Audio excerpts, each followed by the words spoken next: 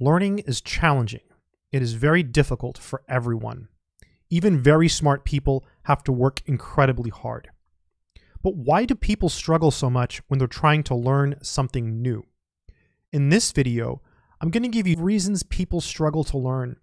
And the beautiful thing is, none of these reasons really directly apply to the subject. I'm going to use mathematics as the example, but you can apply this to computer science, to physics, to anything. Lack of balance is one of the biggest causes of failure for people who are trying to learn something new. Balance is so important. Many years ago, I used to work with this guy. His name was Joe, and we had so much fun. He was a great guy. But his mantra, his life mantra was always balance. You need to live a balanced life. He was right, and you can apply that directly to learning mathematics or any other subject. It's very important to have balance in your life. You want to be able to do things that you enjoy in life as well. You want to be able to go outside and go for walks. If you like playing video games, play video games. If you have a significant other, spend time with them. Balance. Balance is key. And this is a hard one because if you're trying to learn a difficult subject, we all know you have to spend a lot of time on that subject in order to learn. But the more time you spend on that subject, the more your life is being pushed out of balance. So what you have to do is you have to study a certain amount of time and restrict yourself. I always think a good starting point for people is 30 minutes a day. Start with 30 minutes a day of mathematics, of physics, of computer science, of whatever it is you're studying, and balance your life. It will make a difference in the long run. Ineffective study habits are often a reason that people struggle. This is one that is a little bit easier to fix. For all practical purposes, you can fix it right away. Start by 1, doing math every day for at least 30 minutes, but maybe no more than an hour. 2, doing math at the same time every day. Find the time that works for you. 3, do math in a distraction-free location. Find somewhere that you can sit down alone and just focus and try to give it half an hour a day. It is life-changing. Poor time management. This is one, again, that many people struggle with a lot. Basically, this is about not getting stuff done when it needs to get done. For example, if you're in college and you're taking a class and you have a test the next day and you haven't started the homework, that's poor time management. I was never perfect when it came to time management, but I was always pretty good and I got stuff done and I did pretty well. So try to stay on top of things. Don't fall behind.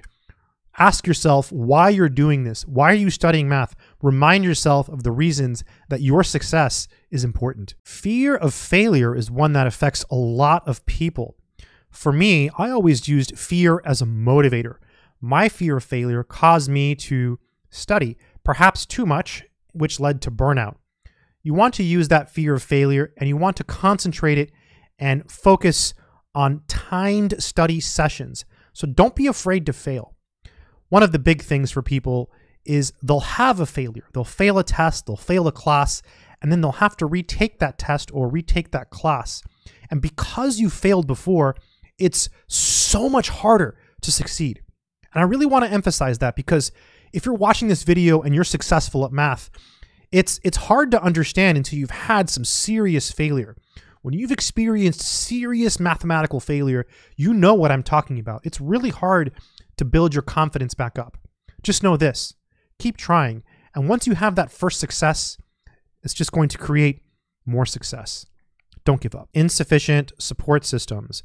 Many people have no support system at all. They have no family support, they have no friends, and their teachers are not very good and they're not supportive.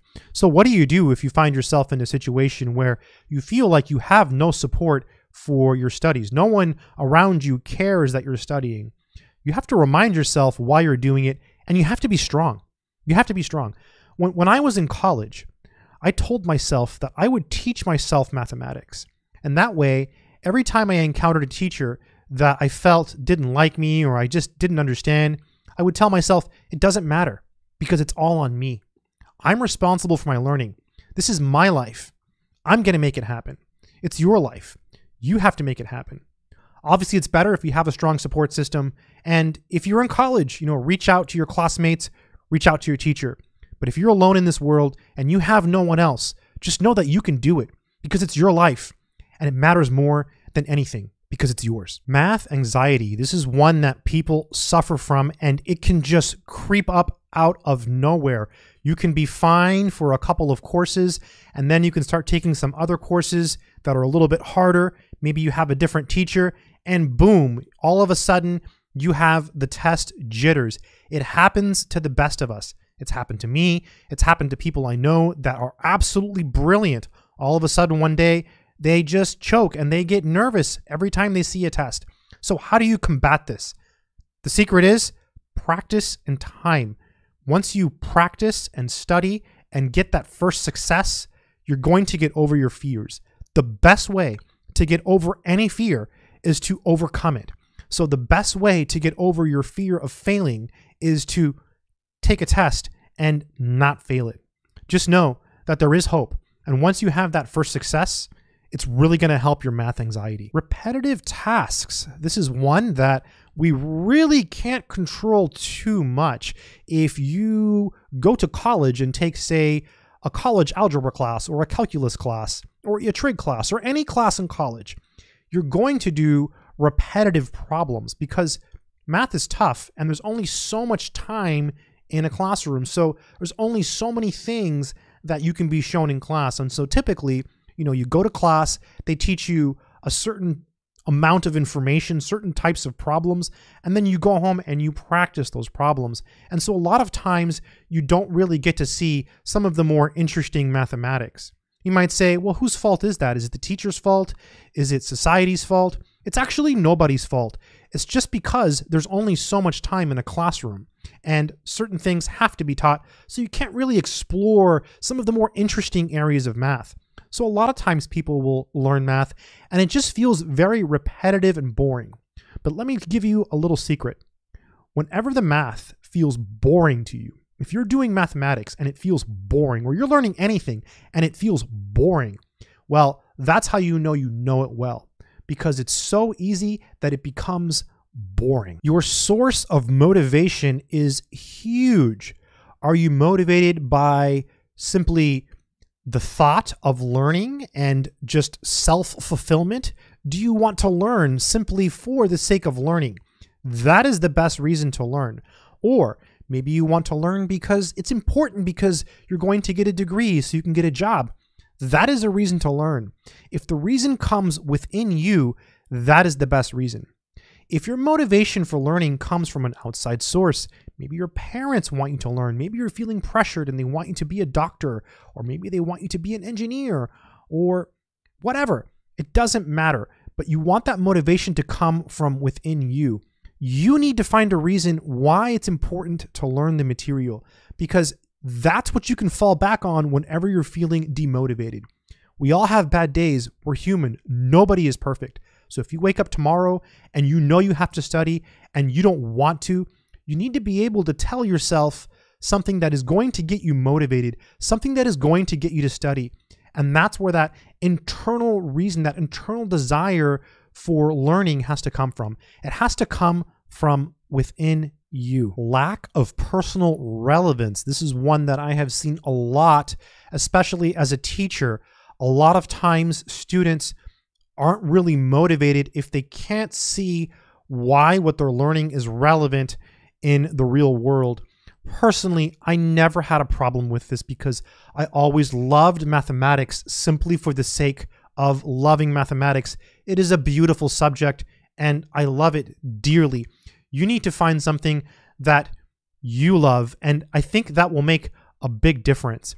Also remember that whenever you're trying to learn something new and you're in a classroom setting, you're only going to learn certain things because those are the things that are supposed to be taught for whatever reason. And there's only a certain amount of time in the classroom to learn those things. That's why self-study is so great, because you can learn other stuff on your own and it really helps you become better in the classroom and out of the classroom.